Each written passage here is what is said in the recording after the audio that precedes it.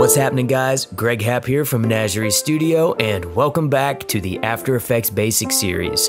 Today we're going to be getting into some basic compositing and learning some new and exciting techniques. We got a lot to cover because we're taking this shot and turning it into this. Let's get to it.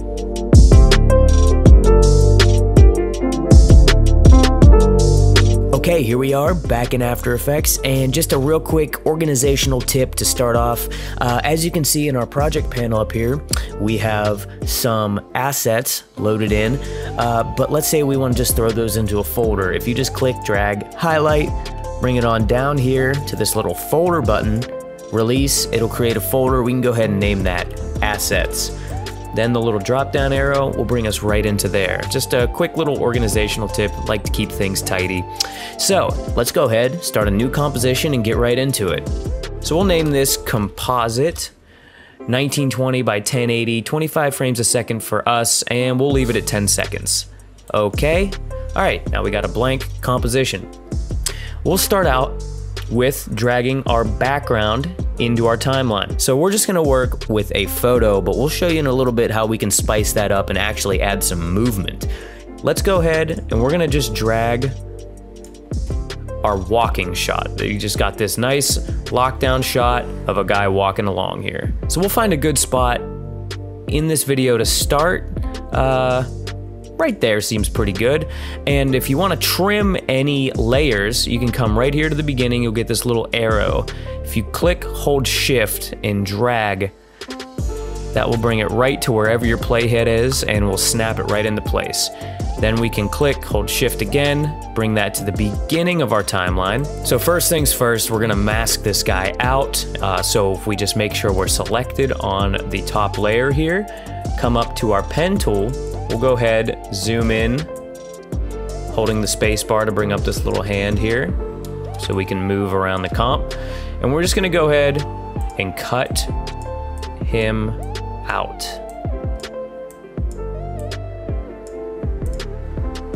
Perfect. Done. Looks great. No, just kidding. All right, so let's go back into here, and if we just double tap M, we'll bring up all the mask properties. And as you can see, this mask is going to need a little bit of adjustment just to stay in line with where he's walking. So we'll go ahead over to our keyframe, stopwatch, go ahead and click on that to create a keyframe. Come ahead a little bit, just when he starts to go out of the frame, make sure the whole mask is selected. We'll come up here to our selection tool and just grab the whole mask and push it over. Now you'll see it'll kind of follow him here. Feel free to make any additional keyframes just to keep him kind of in the center of this mask here. So we'll just keep on scrolling through. This will just be some trial and error just to get it where it needs to be. Keep on going. And just bring it right to the end here, and that should be pretty good. All right, so now let's get into adjusting some of the feather and expansion of the mask just to blend it a little bit better. So in our case here, we'll try just bringing the feather up to, we'll say 100 pixels. You see that really feathers it out a little too much, but if we grab this mask expansion and just expand it a little bit here, you'll see that's really starting to give us what we're looking for. It just kind of blends that in. So we can actually take this layer and just move him to where we want him, where we think he looks good in the frame. So I'm just gonna kind of match the horizon line up a little bit here. Okay, so now that we have our guy positioned right where we want him in our final shot here, we'll come up to Effects and Presets, and we're just gonna type Curves, and we're gonna try to match these two shots a little bit. So we'll drag this curves layer right onto our man walking shot. And this is going to really depend on your footage, but here we're just gonna try to bring a lot of the green out of that, match it to the red hue of the sand, and just make it look like it belongs. So we'll go ahead, come into the red channel, and just start by boosting that up. boost it up pretty good. Now you can see we got quite a bit of yellow going on, so to combat that, we'll come in and just take the green away a little bit.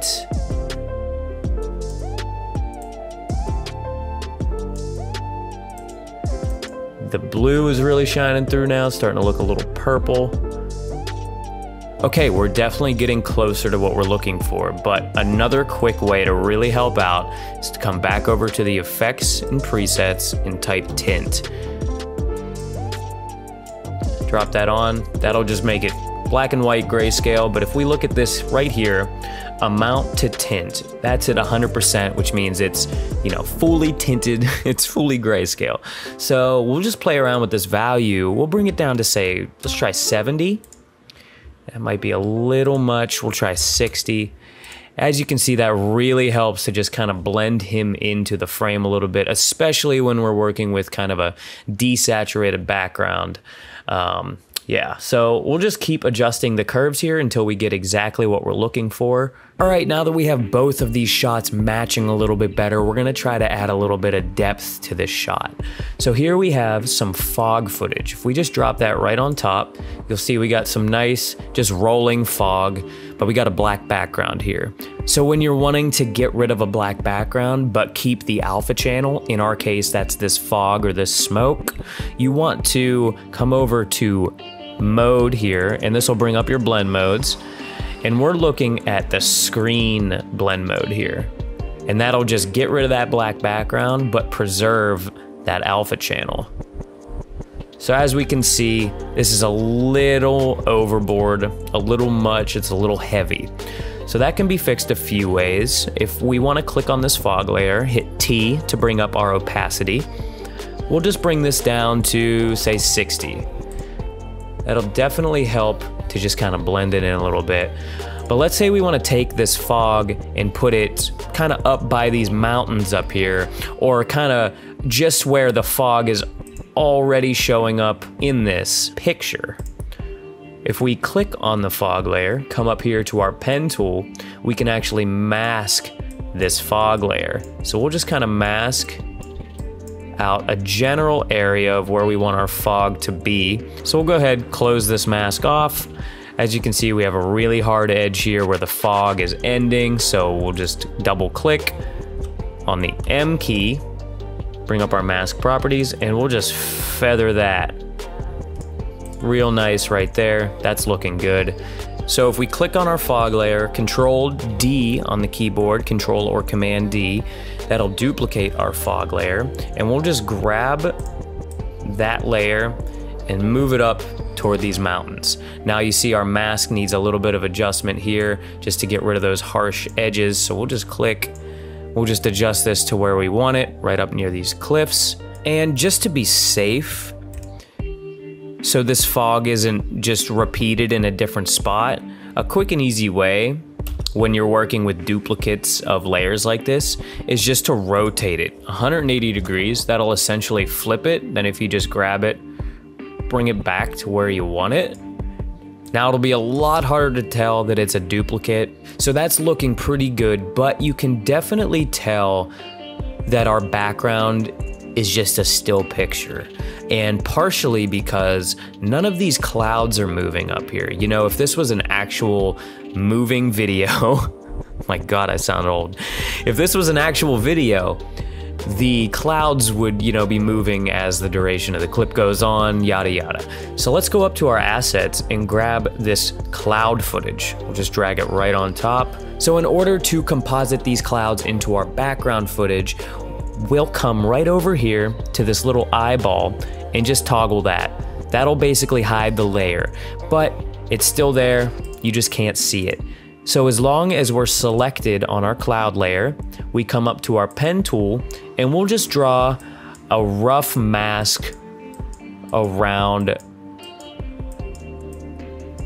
the sky here.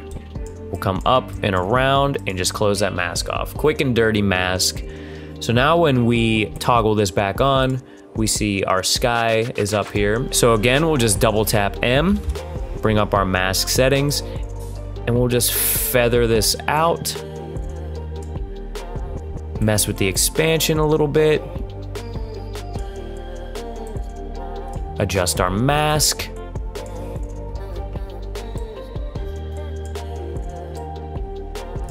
And just like that, we have some moving clouds in our shot. It just really sells the effect, makes you totally forget that you're even looking at a picture. But we can take this one step further. And how we're going to do that is with an expression.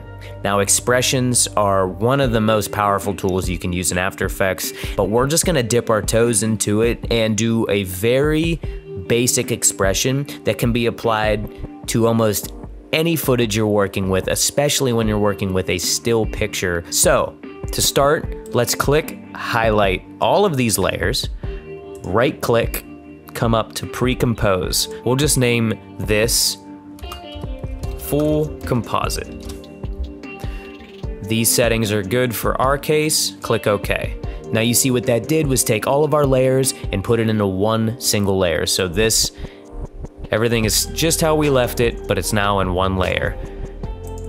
So if we come over here, click P on the keyboard, that'll bring up our position.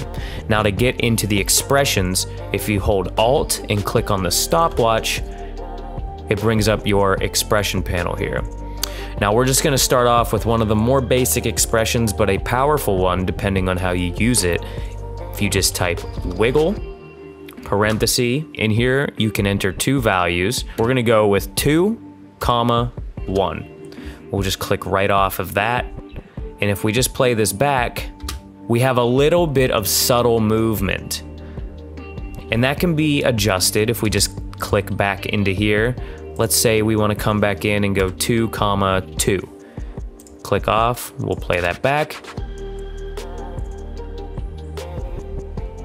It really depends on the application of what you're going for, what kind of scene you're trying to set up. See, for me, in my opinion, in our case, this is a little too much movement, so I'm gonna just take it back down to 2, 1.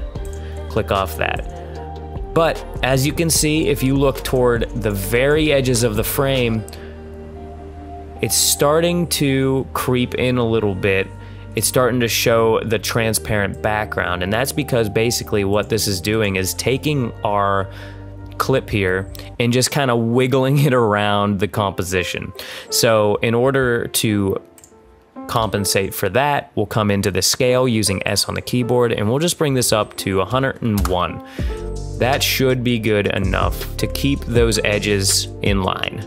Okay, and one step further, while our scale property is up here, we'll just add a slow, subtle zoom. So if we click on the keyframe for scale, come all the way to the end of our timeline, and we'll just bring this up to say 105. Just a real subtle zoom. This should give you a great foundation of some more advanced masking, as well as some very basic compositing. And that's really where After Effects shines. It's the compositing. It's taking something that's kind of drab and turning it into something fantastical. So I'm excited to see what you guys come up with. I'm always interested to hear what you guys have created, or if these videos were helpful to you, it'd be great to hear some feedback. Let me know what else you'd like me to cover in this After Effects Basic series. This is how I learned After Effects, just searching YouTube, finding videos, tutorials, and just kind of learning back in the day when I was a young lad. So it feels great to be able to kind of return that favor, help some people learn some After Effects. So please, if you're new here, consider subscribing for more videos. Thanks again for joining me, and don't forget to turn those post notifications on so you can find our videos easily. This has been Greg from MenajErie Studio. I'll catch you in the next one.